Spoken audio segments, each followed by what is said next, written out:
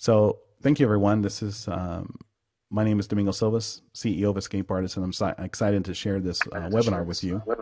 This is a Thursday night webinar that we're having here, and we have a special guest, Stephen Michael, on to me, which is an incredible topic that's gaining so much ground, that's in the news every single day, and it has to do with Bitcoin. And I think it's very Bitcoin is one of those things that is very libertarian. It's very free-minded.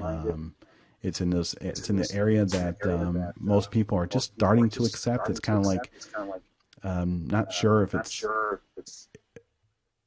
just unknown, and no one better who know. There's no one better who knows Bitcoin as well as Stephen. So Stephen, welcome. Thank you. Thank you for having me on tonight, Domingo. No, it's so tonight is about Bitcoin. It's about what are your thoughts? Let's go back and forth and let's see if we can reveal as much as we possibly can on Bitcoin and what are the secrets? What are the unknowns about Bitcoin? Why are people so scared? You know what? Answer that to start out with. Why are people so scared of Bitcoin?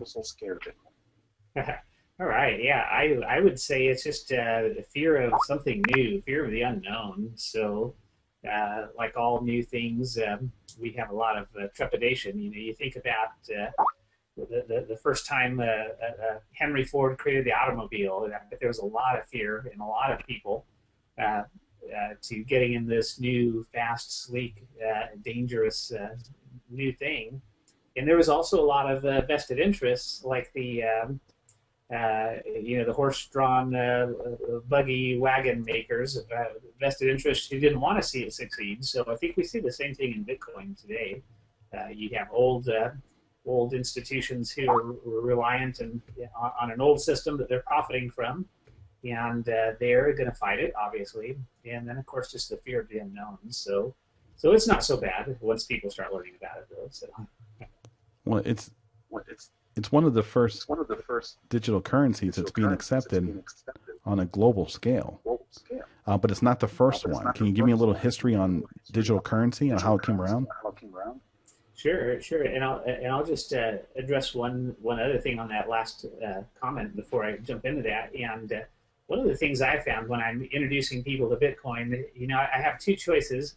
I can go on a 30-minute explanation of what it is and economics and technology and mining and all that stuff, and I'm not going to get anywhere other than a blank stare. Or what I can do is just ask them, do you have a smartphone? And if they do, I show them, I say, hey, download this app, or if you're on iPhone, open up this web-based app. And I said, let me send you some little micro Bitcoins and just show you how it works. And so once I do that, then now you have a discussion, and now they're owners. They're not just curiosity seekers, And but if they won't even be open to letting me send them some money, then I know not to spend a lot of time with people. But so now shifting gears to the history of digital currencies, we had several things back in the right at the beginning of the internet. We had some ideas that came out. One was called, I believe it was called DigiCash. It was Tom was the inventor and creator of that. But he made a lot of business mistakes and marketing mistakes, and it ultimately died. It was actually a true anonymous digital cash. But he tried to partner up with some banks. He had some control issues, and it kind of died and didn't go anywhere. And after that, several different ideas were floated, but probably the most successful before Bitcoin, if we don't count PayPal, but one of the most successful ones before Bitcoin was a gold-backed digital currency, a company by the name of eGold, and they inspired several imitators. There's another one called eBullion, and so these were digital currencies that were just backed by gold and silver. And those worked for a while and became very successful until they started coming under attack by regulators. And the story behind eGold, I can talk at length about that. But basically, Doug Jackson out of Florida actually reached out to the regulators and said, hey, we want to make sure we're compliant. We want to make sure there's not any problems. and we want your blessing as we go along. And so the whole time, the feds were paying him lip service, but they turned right around and stabbed him in the back and went and raided his offices and shut down the database, which effectively collapsed the currency. And and so that was a learning experience for people who wanted a free market money, a money that they could control and use without third parties interfering with their transactions. You know, if you and I want to trade, there should be nobody in between us who has a say in what we do. And that exposed the flaw of a centralized database. So an eGold had this centralized database, and it was just real easy to collapse the currency. You just raid the office that holds the database, and so Bitcoin actually solved that. And so I can jump into that in a little bit too. But that was probably the most successful was eGold. E-bullion came around. That has kind of a colored history. Some of you who maybe followed that will remember they were actually very successful. They had a gold-backed debit card, and everything was going well until that company started coming under attack by regulators as well. And the husband and wife that owned it out of, I believe it was California, started having problems. We're going through a divorce. And the guy that owned the company ended up hiring a hitman to kill his wife. And so that collapsed that currency. But it was a kind of a colored story there. So yeah, sure it's a long checkered history before Bitcoin. I'm sure that it's an interesting story. So to try back the technical issues that we're having. So Steve, I found out that what we're going to need to do is while I speak, you might have to mute yourself, and then when you're speaking, I might have to mute myself so there's no background noise. But it's interesting. I'll tell you that what's interesting about Bitcoin that I find fascinating is that it's a digital currency in a world that today we have currency issues. I mean, we had an interview with you. I had an interview with you not too long ago where we talked about currencies, and you actually held up $1 billion bill about how the collapse of a certain country's currencies came around. And that right there opened my eyes, because we talk about the U.S. currency. Is it going to be used as a standard in moving forward? There's oil. There's different kind of currencies out there. And so everybody was looking to Bitcoin. Everybody saw that it was a shining light. It was the possibility, but then, oh my gosh, something goes wrong. It goes from $1,200 in value down to $400, and next thing you know, there's millions of Bitcoin missing. So it almost seems that it's there's almost no currency in today's world that is flawless, right? So it kind of made Bitcoin a little bit more real. But it also made it riskier. And the question is, is there more risk in Bitcoin as there is in American dollar? It's probably the same risk as you go to any other currencies. But it's an interesting topic, because most people who are afraid of like the Bitcoin as a digital currency, they almost don't see it as the dollar bill as being the same risk, which in many cases, it almost is in today's economy. So what are your thoughts on that? To me, it just boggles my mind. Okay, yeah. So you brought up some good points, because, yeah, it is early days of Bitcoin. It's kind of like when the iPhone first came out. When the iPhone came out, the service was horrible. People couldn't get good connections. Those famous commercials of "Can you hear me now?" Right? Those with any new technology, there's certain pieces of that technology that are not complete yet.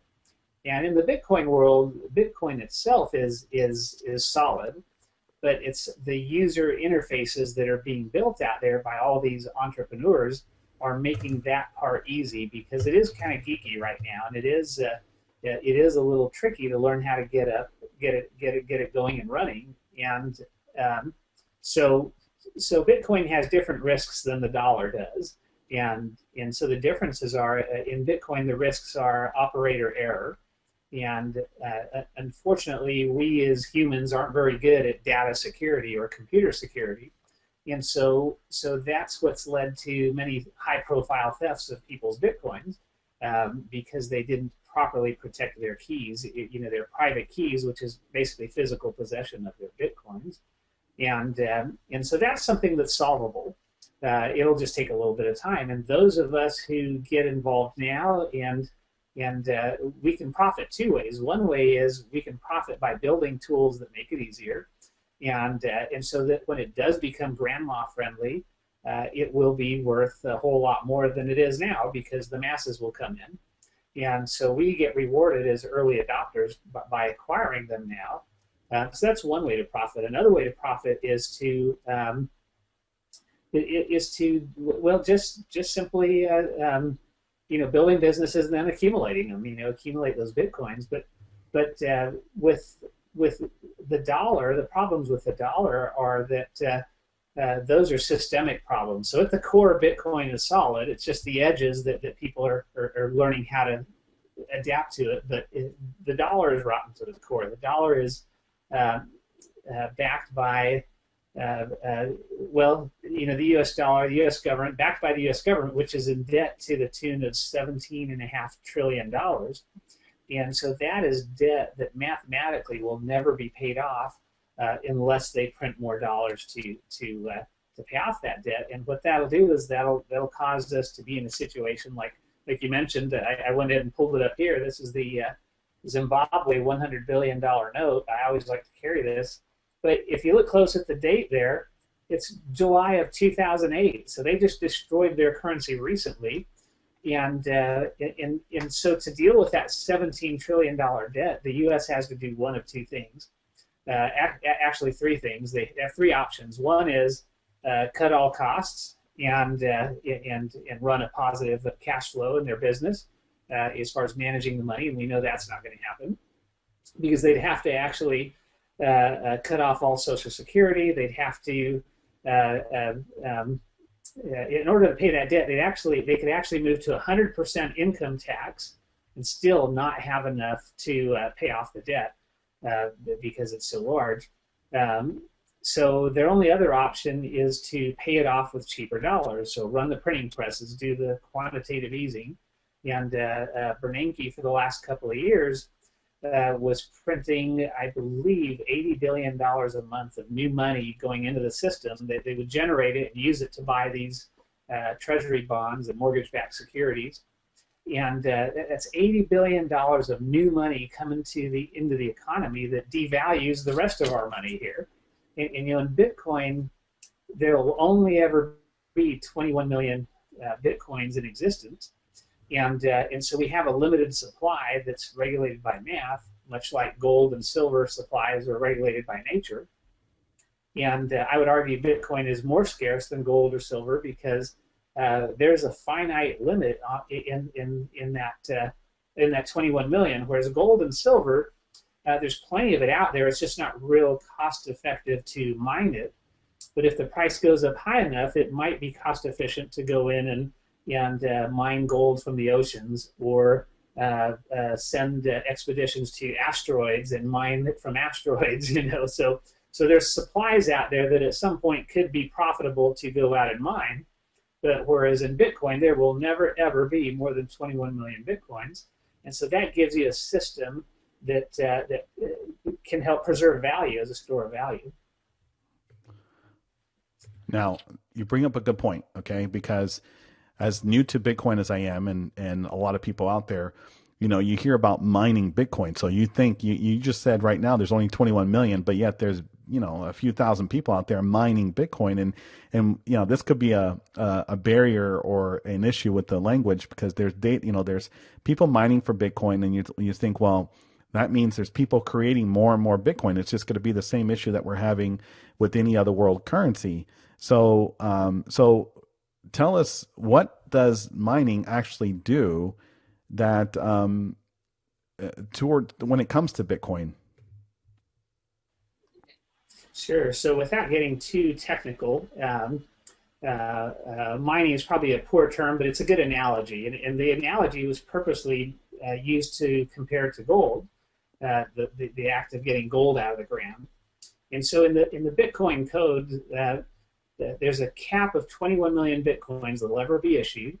And the way they introduced them into the money supply is what they would do is they reward people for contributing computing power to do two things: to help secure the network, to process transactions, to validate transactions, and to maintain that that public ledger called the blockchain. And so in exchange for people contributing computing power to do that, the system, at a predetermined rate, on average, every 10 minutes would spit out a few Bitcoins randomly awarded to any of these people who are helping to provide all these functions.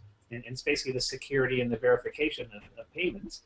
And so every 10 minutes for the first years, 50 Bitcoins came into circulation.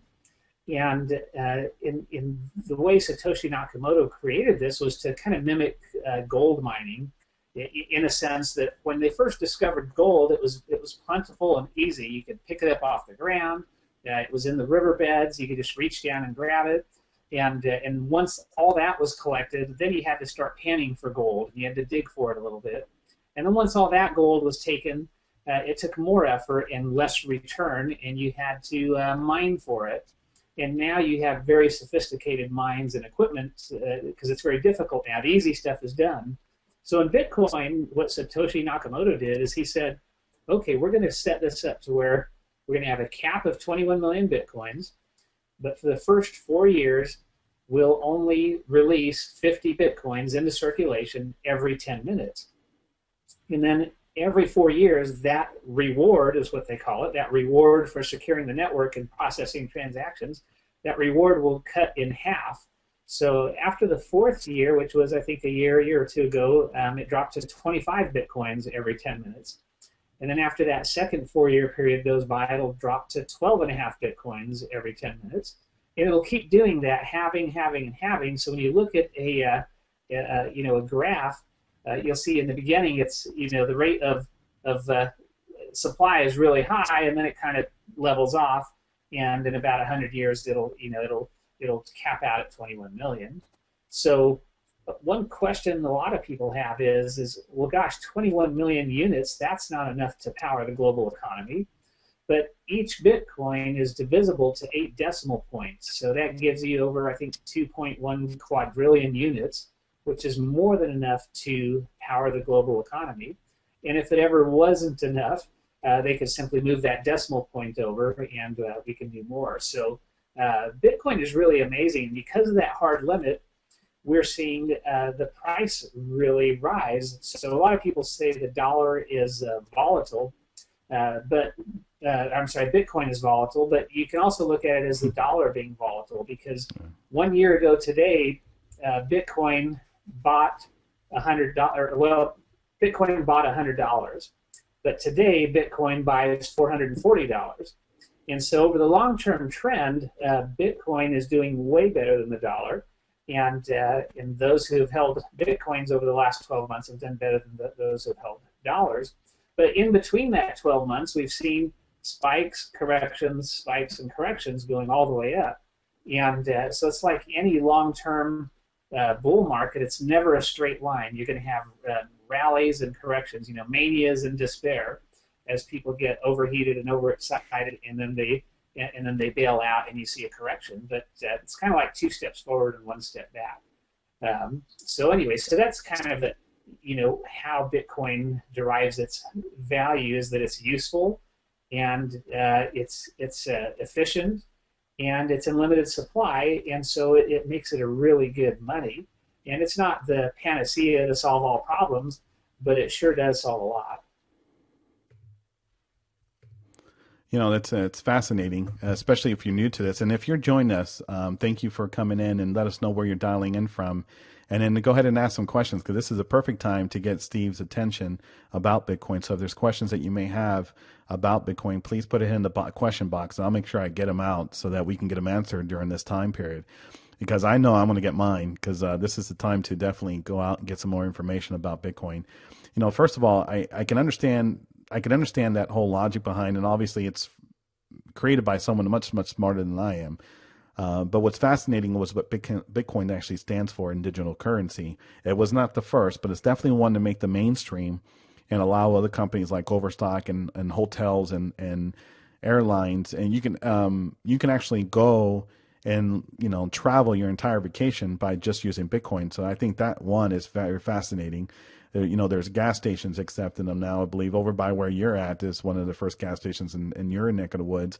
We've got, like I said, travel companies. We got product companies, and it's becoming a bigger and bigger voice. And everyone really likes that secrecy to the point where the IRS had to step down and or step up, however you want to call it, and start saying that Bitcoin is something that's taxable now.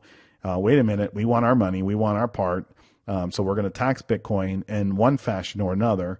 And so they started slowly, but I think it's going to become, as it becomes more and more of a world power in a currency state, it's definitely going to become, it's going to become more and more interesting. I'll tell you that much, especially when there's other countries out there doing the same.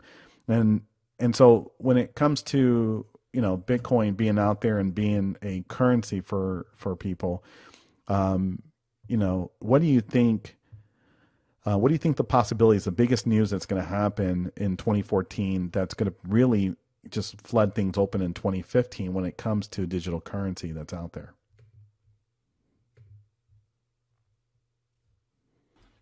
Sure. I think the big thing we've got coming around the corner in 2014 is I believe we'll see major exchanges open for business on U.S. soil.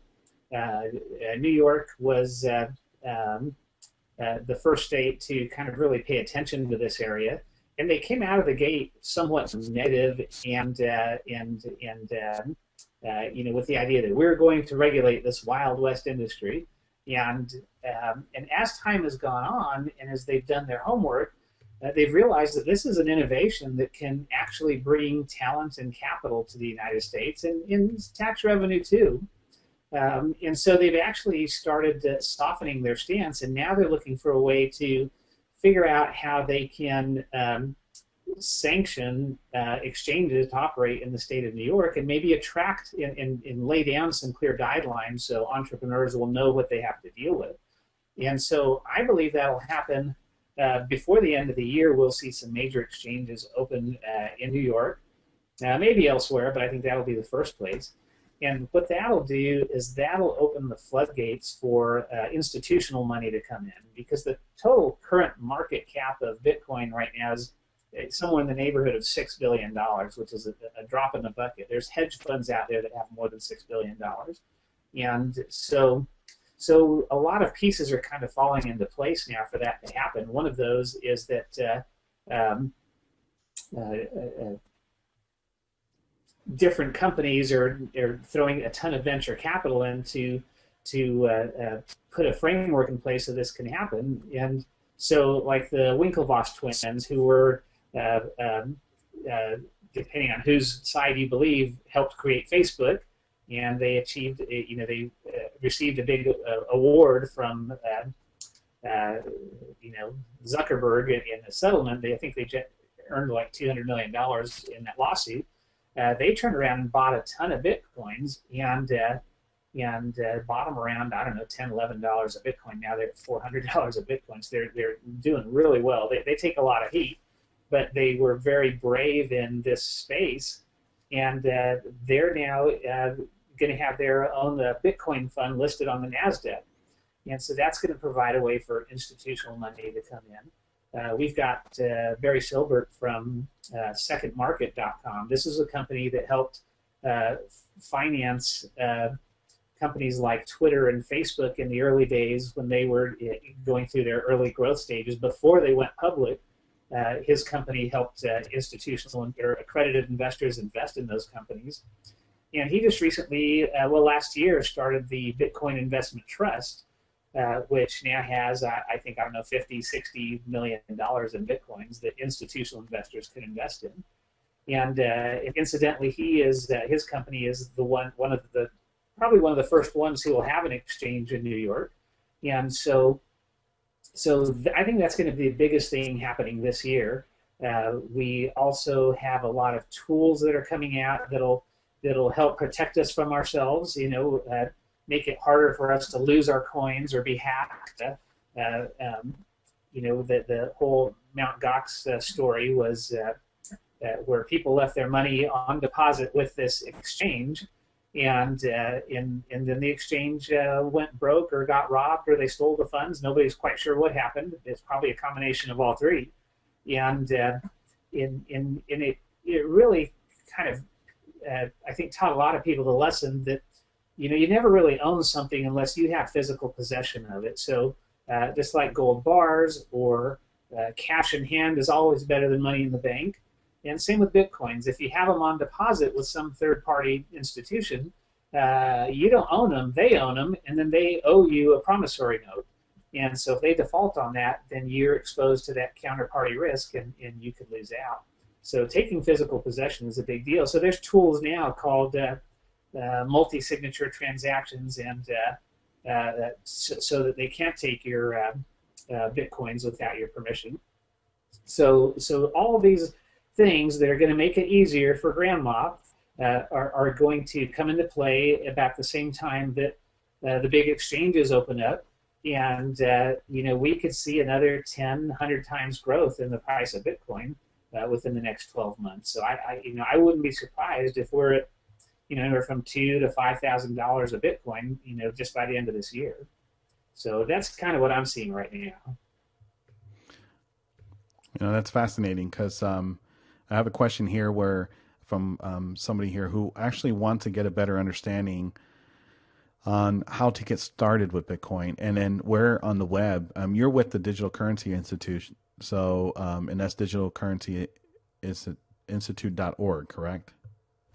Oh, I'm mute you. That's correct, right? Yes. So the Digital Currency Institute.org, we have free resources there, and I have a couple of favorite tools that I like to help a brand new person with.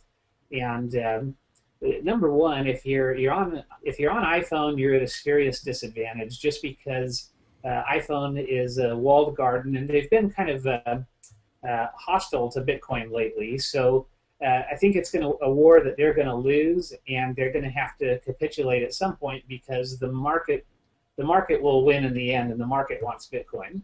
And so I'm a big fan of iPhone. I've used them for years, but I just finally got rid of mine because I wanted more choices with my money, and the Android phones let me do that. So in other words, in the iPhone world, you're real restricted on what apps you can have in that store that are Bitcoin related.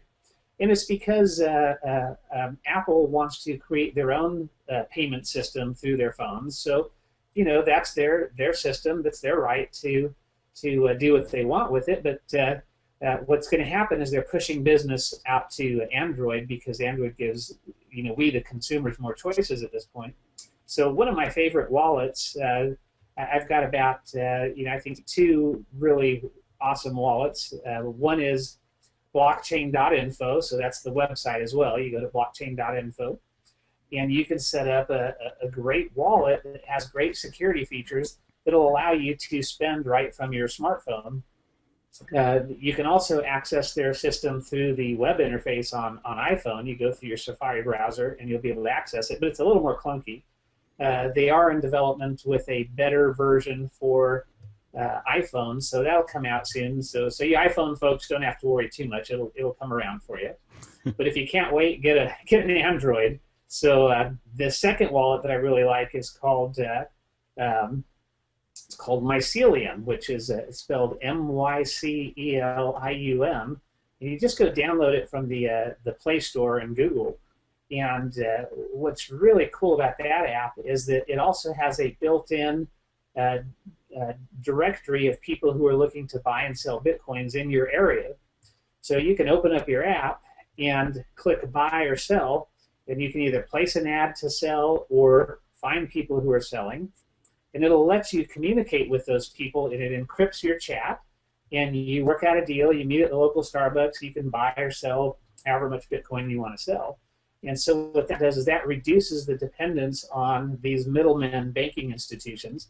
And so it truly does give you a way to, have your own personal banker. I tell people I have about 10 or 15 personal bankers because I just open up my app and I find people there who will meet me outside of bankers' hours over coffee. We'll actually enjoy each other's company and we'll buy and sell Bitcoin with each other.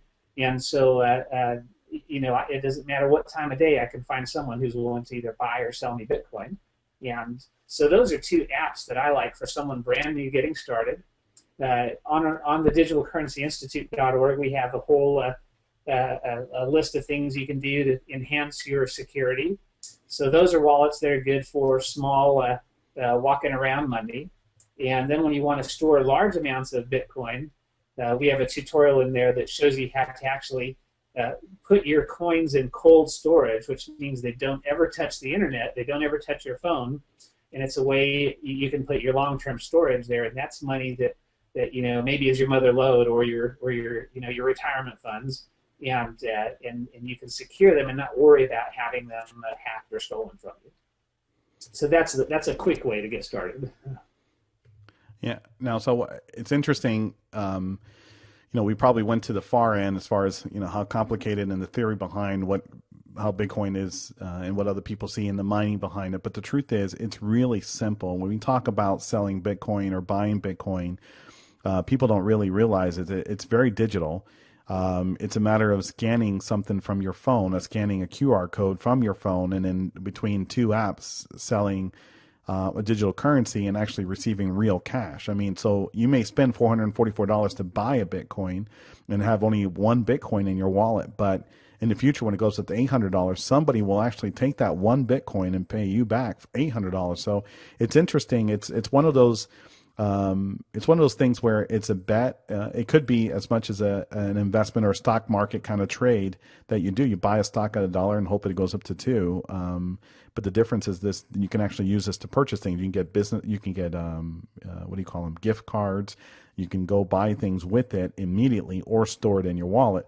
So real quick, what I like to do is kind of demonstrate how simple, you have your phone nearby, I imagine, how simple it is really, what a QR code looks like, and obviously, and so everybody can kind of see what it looks like, and then, and how it works from there, or however you can demonstrate this process so that people can understand that it's really the simple of, it's almost like two phones touching and somebody's making money and the other one's buying it, the product, or selling a product and buying a product.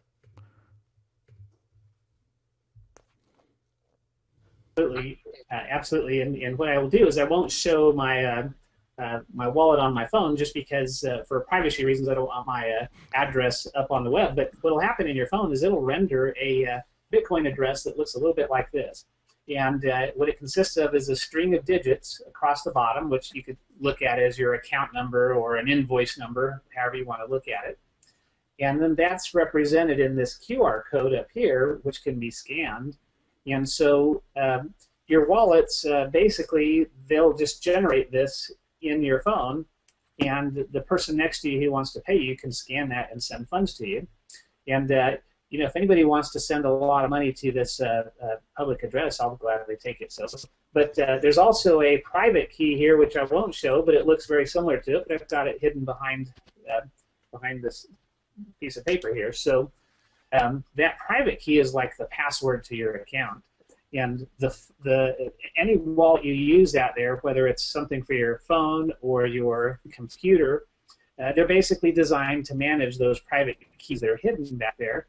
And that's what gives you the power to control the money that's in there, to send it to other people. And so the private keys are what you want to protect. It's like physical cash. So if you lose those, or if someone copies those, you could lose all the money that you have in that particular wallet. So so the tools are in place now and are being built to make those much easier to protect. But yeah, that's it. You just, I was helping a friend of mine who owns a bakery today. We helped him set up Bitcoin in his store, and I just had him, download a quick app on the phone, and then he was in business. So he now has himself opened up to this $6 billion market, and he can now get a new class of customers. And so this is a great thing for business people to do to open themselves up to more business. And let's say you don't even like Bitcoin at all, or you think it's too risky. There's services like BitPay.com and Coinbase.com, which have merchant solutions that'll allow them to, the merchant that'll allow them to accept payment in Bitcoin, and they will instantly convert it to cash and then credit your bank account the next day, so that you don't ever have any currency exchange rate risk. Because as the price of the dollar fluctuates, or the price of Bitcoin fluctuates, however way you want to look at it, there might be a little bit of exchange rate risk. But over time, I've found that as I'm acquiring Bitcoins over time, sometimes they lose a little value, sometimes they gain a little value, but overall, the value of mine over time are up, I don't know, thousands of percent. So I don't worry about day-to-day fluctuations because I'm a long-term accumulator, and if someone did an analysis on Reddit a while back, and they said if you've owned Bitcoins longer than a year, you're farther ahead than you were when you bought them. And so it's when you start holding them less than a year that you're more susceptible to those fluctuations. So when I first bought Bitcoin, I heard about it when they were about $7. And by the time I figured out how to buy it, or found someone who could sell them to me, it's not as easy as it is today. But by the time I found someone to sell it to me, the price had shot up to $30, and I bought a bunch at $30. And then a few days later, that mania cooled off, and it corrected back down to $5 or $6 or $7. So the average person will look at that and think, "Oh man, you just lost a lot of money." But I have the long-term view. I could, based on the economics of it, I saw this as something that could potentially change the world, and if it did, it would be worth in the hundreds, if not millions of dollars per Bitcoin. So that correction didn't bother me. I wasn't buying it to hold on to it for a week or two and then sell it. I had a longer-term plan. So it took about a year for that price to cross 30 again, and then it started moving, and then it went up to, I think the next really big rally was $260, and I ended up buying a bunch at $260 the very day it peaked, and then the very next day it corrected down to $60. So again, I bought at the top, but I didn't sell, and so that was a year ago. Then back in November, they spiked again, all the way up to $1,130. I was still buying at $1,130, but soon after that, we had a correction down to about $400, give or take a little bit. And so now we're sitting at the bottom of this correction. I think it's the bottom of around $440. And I'm still buying. And quite frankly, every morning I get up, I look at the price, and if it's anything less than $140,000, I'm buying, because I think that's the minimum it'll be worth within the next, maybe 5 years. So I don't care about the day-to-day fluctuations. I'm a long-term accumulator. And I can go into more details if you'd like me to in a minute on how I come up with that $140,000 figure. I think it's curious. It's fascinating. So you are the host of an upcoming Bitcoin online summit where a lot of this information is going to be shared, but you being the host, you're getting a chance to really interview a lot of the pioneers of Bitcoin, probably people who've been around Bitcoin or other kind of digital currencies before you, and who have more of I guess you could say, they're pioneers. They know it. They're either creating a product in it, or they're working it, or they're out speaking about it. And so I think it's exciting. And I know that here at EscapeArtist, we're participating with the Bitcoin Online Summit because it's one of those things I think is truly fascinating, and it's one of those leading topics that are going to be that's in the news every day. So people want to know more about it. Can you share on the Bitcoin Online Summit? Who are you going to be talking to, and what kind of people are going to be kind of the speakers there, and I believe this is the first ever Bitcoin Online Summit on the internet, and so it's exciting first of all for us to be involved. But what about the speakers you're about to speak with? or interview during the process?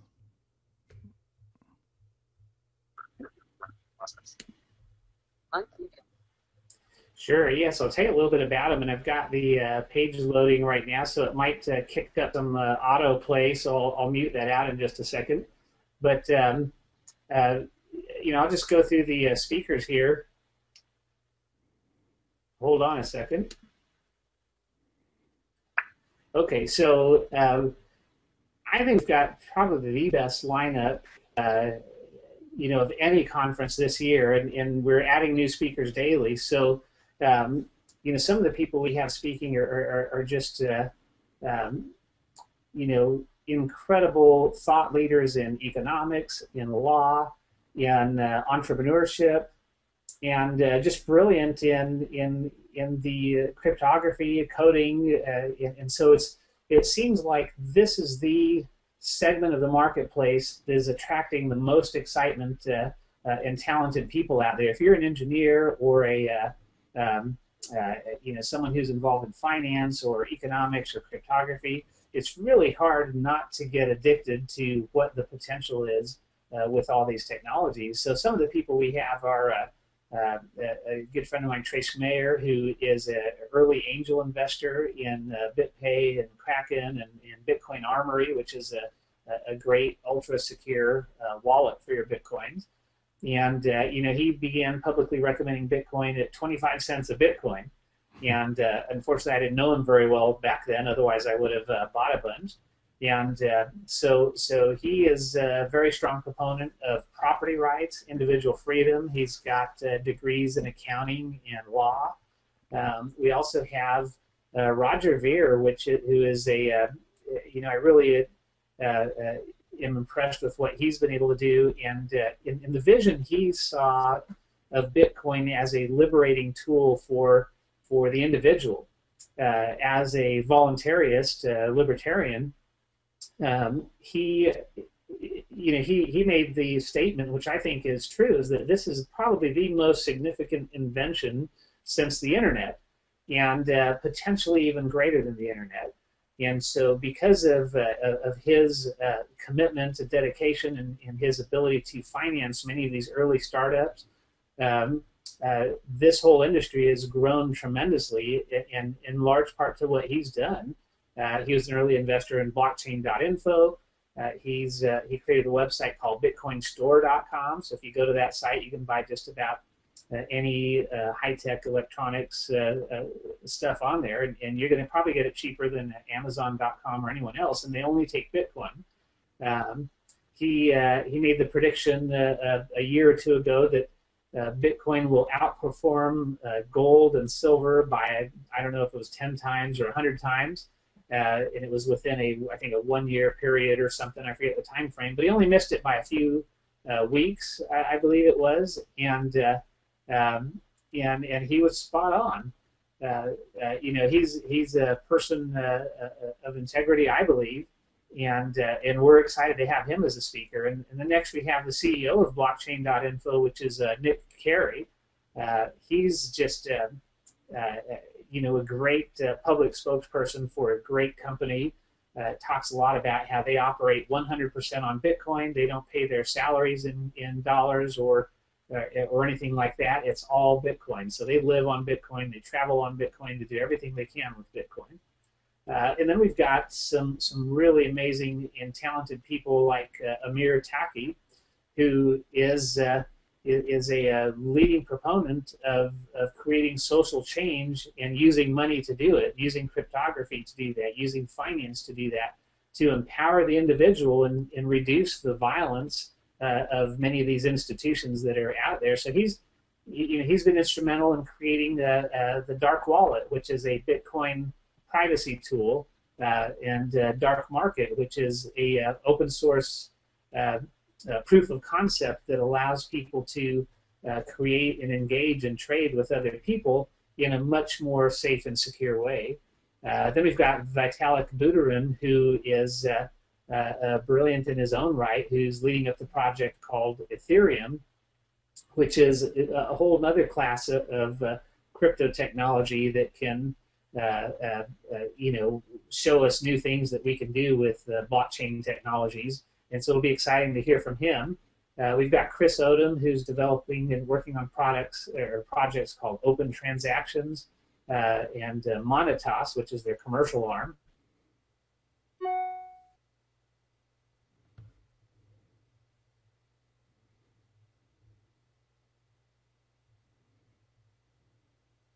With your bitcoins and any other asset for that matter. So that open transactions is a tool set that I think don't get enough credit right now, but I think we're going to hear a lot of good things from them in the future, and we're going to see open transactions solving a lot of the problems that we have in this space, and it works extremely well with Bitcoin. It doesn't compete with Bitcoin. It enables it and makes it stronger. And so we have him. We have, of course, the famous Stephanie Murphy from Let's Talk Bitcoin is going to be spreading some more of her knowledge with us. I can go on and on about it with these people. I mean, Paul Rosenberg, author of Free Man's Perspective, also wrote the book A Lodging of Wayfaring Men. If you haven't read that book, it's available for free download on the internet. In that book, published I think maybe 10 years ago, he basically created a fictional story of these dark markets, and these, I like to call them free markets where people are free to trade with each other without third-party interference, and it was all about crypto and the tools. And so if you're interested in an exciting thriller, if you like Bitcoin or any digital currency, you've got to download that book and read it. It's called A Lodging of Wayfaring Men. He publishes Free Man's Perspective, which is a great newsletter. CryptoHippie.com is a anonymous web surfing service. So definitely a great thought leader in this space. We had Jeff Garzik, one of the core developers of Bitcoin, now employed by BitPay to help make the system stronger. He's also been the proponent of the Bitcoins in space idea, where they'll launch a satellite up that helps broadcast the blockchain public ledger and help keep that, maybe enable people to continue transacting Bitcoins in places where they weren't able to before in certain parts of the earth. And so, I mean, it can go on and on. We just got a lot of great people. So I highly recommend people attend this event because they will get 100 times their money's worth. One other person I'll just talk a little bit about is Ryan X. Charles, also known as Astro Hacker, and he wrote an article that was instrumental to me early on in Bitcoin. I think he discovered it about 3 weeks before I did, and he wrote an article called "Bitcoin is the Economic Singularity," and you can Google it and find that. I recommend everybody read that. And he took a lot of heat for the things he said in that article, and it turns out that he wasn't too far off about the potential of Bitcoin, and he's doing really well with it now. So also working with BitPay, developing some really great tools for us. So anyway, there's lots of good things happening with this event, and folks are going to have a chance to hear some free pre-interviews with some of them. And we'll get to talk about that. So anyway, I've talked long enough. I'll pause there. So. Well, it does sound exciting because I tell you that I had a chance to listen to those some of those pre-interviews for the Bitcoin Online Summit, and it's absolutely fascinating. To think.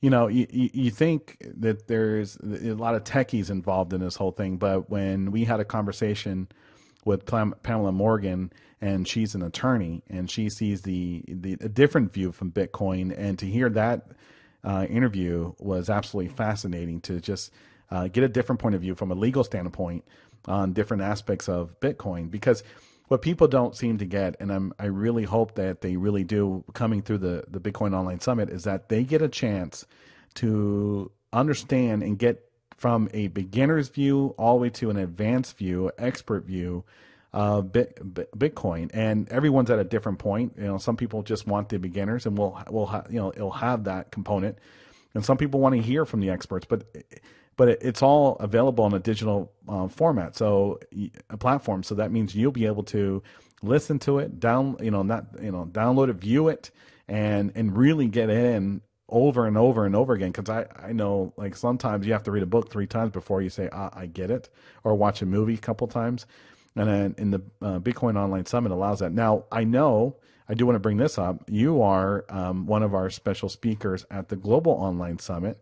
And I know that during your session, you're going to be talking about Bitcoin and the beginning of Bitcoin and the start of it. And people can actually view your interview, because we had a great interview of you on the Global Online Summit for about 10. I got a good 20 minutes. Macarena Rose was able to interview you on the beginning part, and that's where I heard about the $100 billion currency, and then your views on how you actually brought up 2 things, which I think was fascinating, on how Bitcoin saves lives. And I think that point of the interview to me was very, very intriguing. Because from your point, you really do thinking about it, saying, how can a Bitcoin save lives? It's a digital currency. What can it possibly do to, perform? But your points are very, very fascinating. Do you have anything on that? Hang on one second. Here you go. Sure. Yeah, that's that's what my motivation for Bitcoin was. Is it was a way to empower the individual, and if you can control the money, you can control the people. And we know that the control of our monetary system, and just about every monetary system on the planet, is controlled by a very small group of people. And so they can finance wars at will. They can issue debt, to finance these wars. And in a world of Bitcoin, Bitcoin is going to force these nation states to better manage their currencies, and in order to compete against Bitcoin, they've got to rein in their spending. It would be a little harder for them to finance these, boondoggle projects or incredible wars if they had to come ask us every time they wanted to finance those things. And so Bitcoin gives the average person a way to opt out of that system and stop supporting that system. So every dollar you hold in your pocket, depending on your viewpoint, but one viewpoint is that every dollar you hold in your pocket, you're supporting a system that is a gross violator of individual property rights, and war being the biggest one. Taking away not only property and liberty, but the very lives of people, financed through these debt systems. And I was listening to a webinar the other day that. Just the quote-unquote war on terror, which makes absolutely no sense. You can't have war on an abstract, and all they have to do is label someone a terrorist, and they can keep this war on terror going on forever. And so, but the money spent on that, I heard somewhere that that's an average of over $75,000 per household in the U.S. And so if someone would have came to ask you permission to take your $75,000, right now they saddle you with either taxes or inflation to pay for that. But if someone were forced to ask you to pay $75,000 for this war that you may not have any interest in, I think a lot of people would say no. And so in a world of Bitcoin, people can start voting with their dollars, and they can withdraw their consent in a peaceful way. And now nation states have to ask permission. Another way that Bitcoin saves lives is, we know a lot of our older generation who work hard every day. They trade their time, talent, and energies to eke out a living, and then they set money aside in savings, and only to be robbed by inflation. I don't know, give away my age here, but for me, I remember buying gas at 60 cents a gallon, 80 cents a gallon, and now here we are at, over $4 in California. And that's an example of purchasing power that's been stolen from us over the years. You look back at a pre-1964,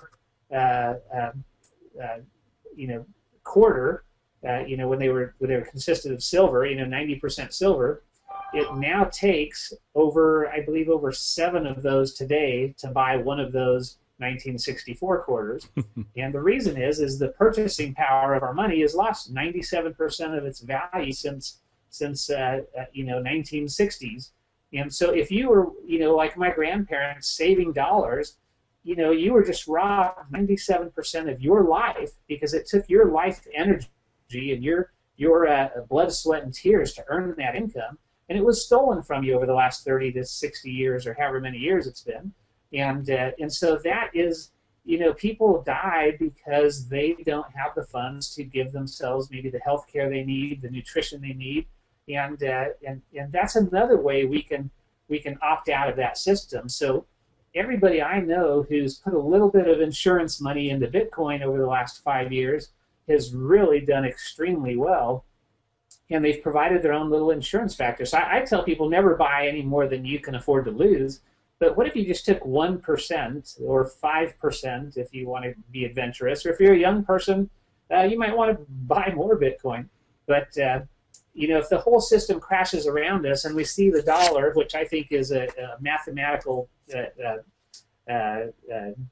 absolute that's going to happen, when we see the dollar do this, that 1% that we were holding Bitcoin and maybe a little bit in gold and silver could save our portfolio and help us from the devastation that's coming. So personally, I hate dollars. I hate any kind of national currency because I know they can be counterfeited and printed at will. I don't like what they finance. So personally, anytime I get dollars, I try and get rid of them. I like holding, real goods like gold, silver, supplies, food storage, property. If you can protect it, property is a little hard to protect because it's so easily taxed. And then your mobile wealth of Bitcoin. Bitcoin is just like gold and silver are scarce physical commodities. Bitcoin is a scarce digital commodity. And it gives you certain advantages, and one of them being the mobility of your money, the mobility of your wealth.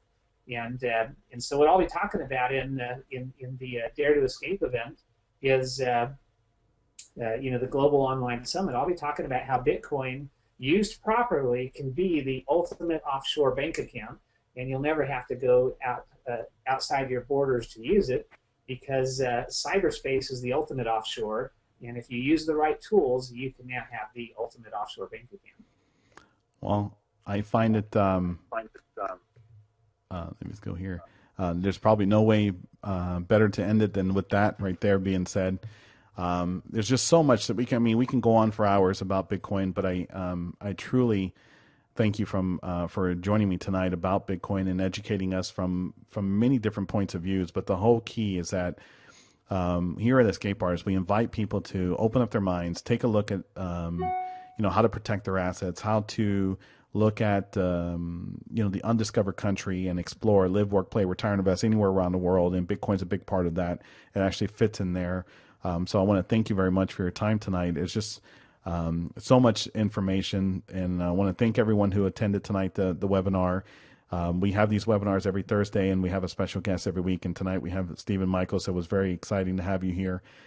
So much to capture, so much information. I look forward to hearing your part on the Global Online Summit, and look very, very forward to you hosting the first Bitcoin Online Summit coming up in here in June. So definitely, once again, if you get a chance, I believe the BitcoinOnlineSummit.com will be launching coming next week or coming this weekend. So you want to be one of the first ones there for sure. I think you're running a special for the first few people. So BitcoinOnlineSummit.com will be the site on where lives would literally change forever for the information that's going to be provided there. So I want to say thank you, Stephen, for all the time that you given us tonight. And I'll let you have the last few words since I'm going to go ahead and mute myself. Absolutely. Thank you for having me. I can't add much more because if you let me get going, I'll talk another 3 hours on Bitcoin. But I'm just looking forward to the events, both events, and I'm excited to be a part of it. I thank you for inviting me and getting me involved. And if you love liberty, if you love your life, and if you love protecting your property, you're in the right place with Escape Artist and the online summit. So you're going to have a good time with this. Well, thank you very much, and thank you everyone for attending. And I'll see you guys next week. Thank you, Stephen. We'll see you at the Global Online Summit. Thank you, everyone.